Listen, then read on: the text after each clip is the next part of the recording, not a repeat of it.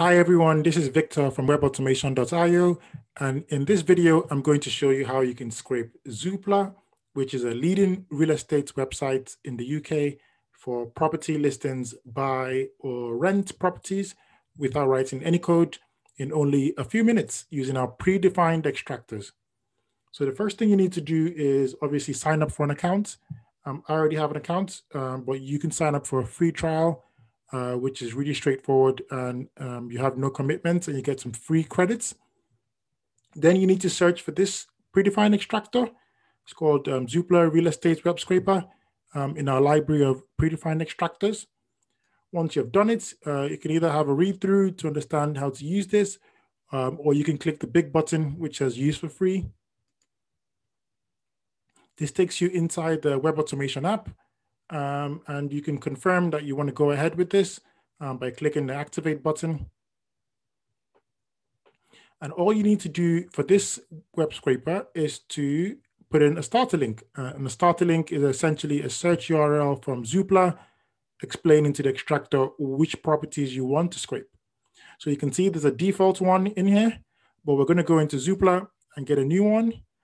So I've already done a search already. So you can go onto the Zoopla search page. So I've put in the area I wanted, the radius from the area, number of bedrooms and price range, and I have 5 results over here. So all I need to do is copy this URL, go back into Web Automation and replace it with this. And I update, and I'm ready to run. So I click the big run button and off we go. So the extractor is now going to look for the data from that URL, and I go onto the data tab and I can see it started. So I'll give it a few seconds and then I'll come back and have a look at what the results look like. So we can see in a few seconds it's completed and we have our data ready to download. So we can choose whichever format we wanted to download in. I'm going to choose Excel. And let's have a look at the data. So we download it onto our local drive and we can have a look at the data.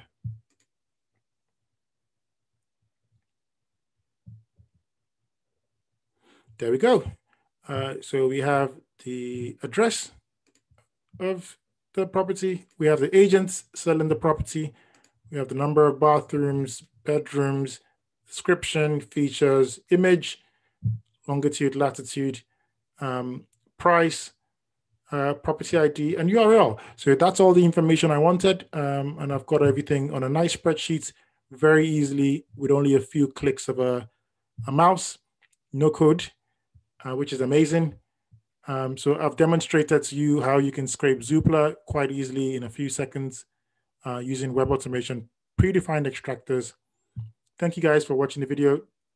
If you have any questions, drop any comments in the comments, or you can send an email to info@webautomation.io. I'll see you at the next video.